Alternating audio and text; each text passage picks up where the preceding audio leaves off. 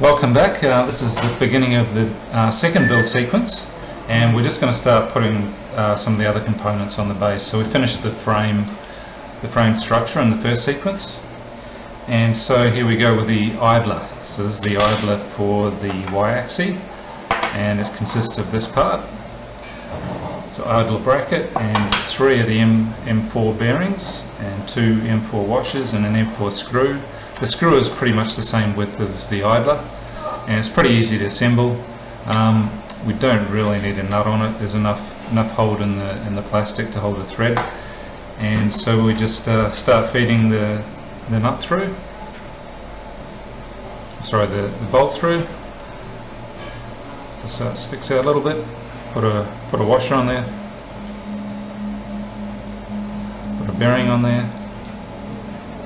Keep screwing through. I'm going to put the 3 bearings in between and then the washer on the outside.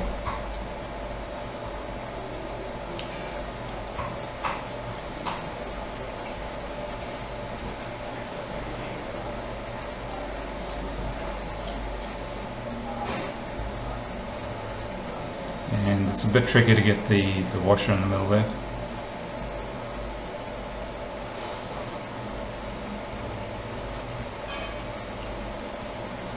There we go.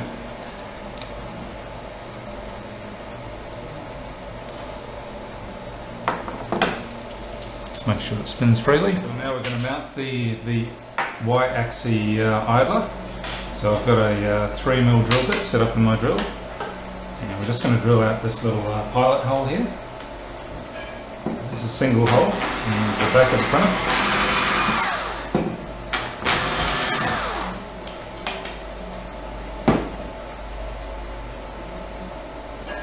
Take an M4 screw, probably about 15–20mm long.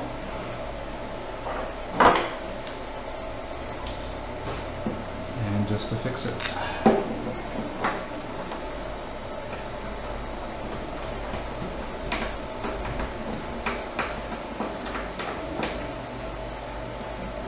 Next we're going to mount the brackets actually to hold the y-axis motor.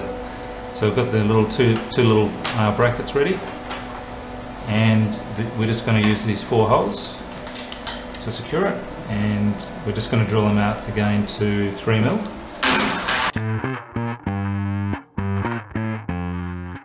And we'll just use our probably about 15mm M4s, self-tappers.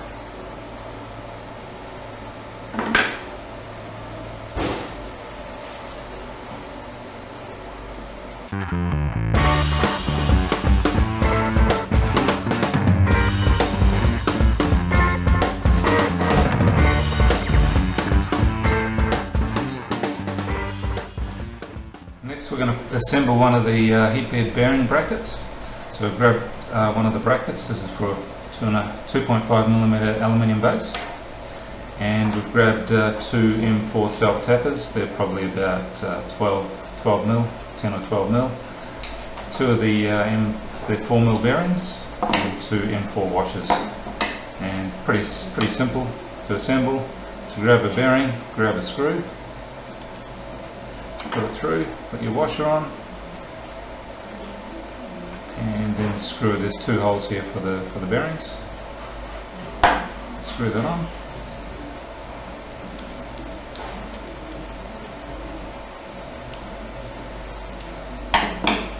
Doesn't have to be too tight.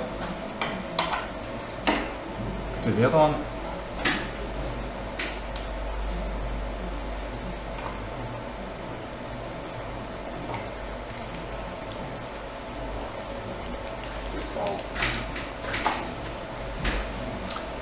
And that's it, it's done. Now we can just test it out on one of our steel rods, and you can see that it's rolling nice and smooth. So it's ready, and we just do the other 2, so there's 3 in total. Now we're going to mount the power supply in the corner of the board, in the front right hand corner, and we're not going to actually use all these 4 reference holes. We're actually just going to use them to draw some reference lines. So I've just drawn a couple of lines here, because these holes don't really line up. All the power supplies are different sizes often. Some of them are different lengths and things, and slightly different widths. So we're just using it as a reference. We're going to use our power supply to get the position of the exact holes. So we're just going to use this bottom corner as our main reference point. So we'll drill that out to 3mm. And we'll install one of the corners, one of the 4 corners. So your screw is going to be about 20mm, M4 self-tapping.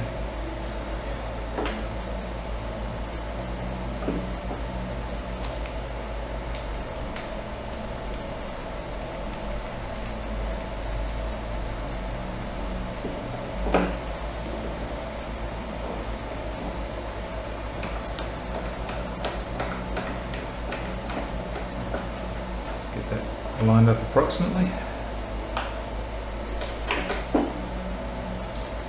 Tighten it down. Now grab your power supply, and the orientation, we usually have the power connecting facing forward. So we'll just do the next corner along the front.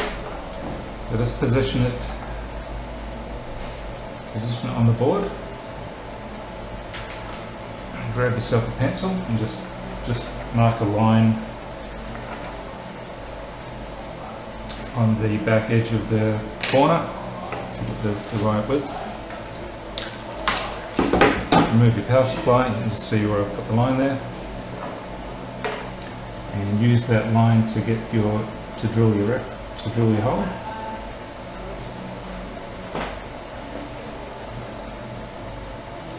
So position it over the line, so the hole's over the line, the other line, the horizontal line, and the vertical line's just on the back edge of the connector, or the corner, and then just drill it out.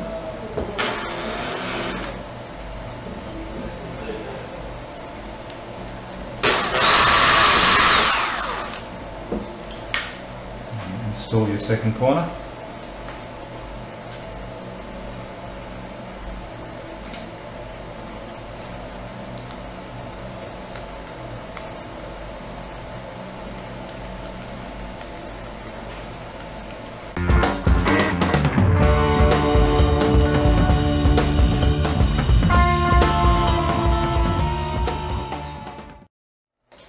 Power supply back on, and we'll do the back corner next. So again, just mark a little line on the back of the connector, power supply out.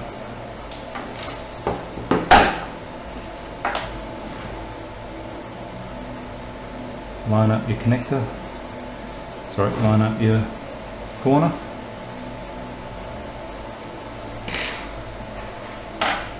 So I'll just check to make sure it's square before I drill that. So I'm just going to take it out, and it's not quite, it's just a little bit on the left of the line. So I'm just going to try and get that hole exactly there.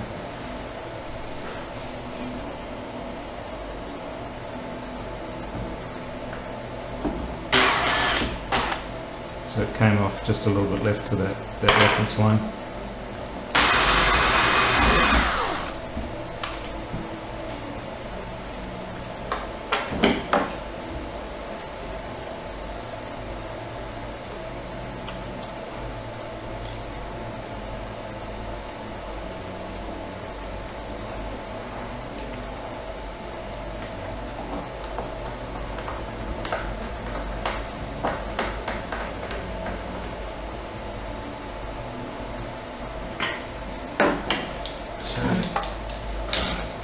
Do that again for the last corner. And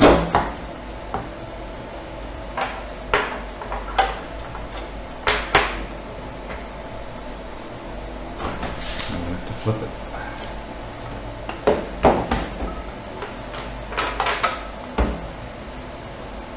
And we'll just draw a line on both edges of that corner to line it up.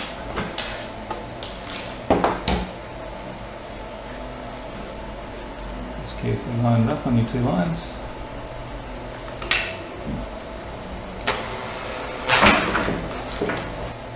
Let's test it out. That's it, all done.